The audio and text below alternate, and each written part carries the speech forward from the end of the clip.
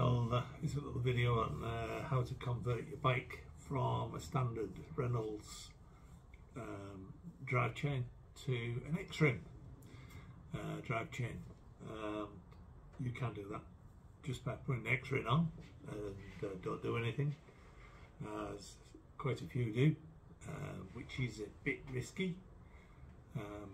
When these were made, there was a lot of variations on the way the castings were done on the end of the gearbox, and that's the issue, which I'll show you as we go along.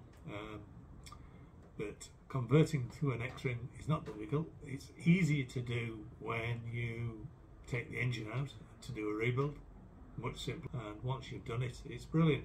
I've put an XRing on mine, and its brake horse is I think 150 horsepower, and this bike is about 50, 60, something like that, with the new upgrades I've done on it. But it's not that much, but the chain itself is immense.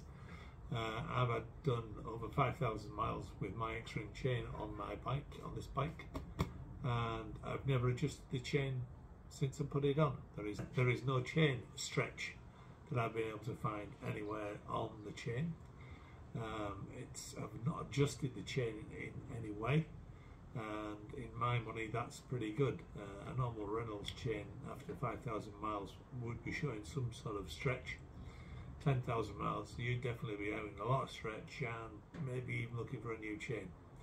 I think the longest I've ever got out of a Reynolds chain is about 12,000 miles.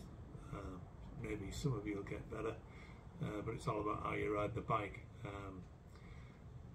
I don't push my bike too hard, but 12,000 miles, in my opinion, from a chain is pretty poor compared to what you get from such as your BMWs and your Suzukis and various other bikes. So I put my XRing, I put an XRing on here, and I've never looked back.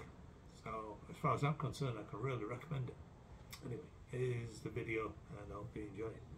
It's mostly all stills because it's all photographs, but anyway, hope you enjoy it.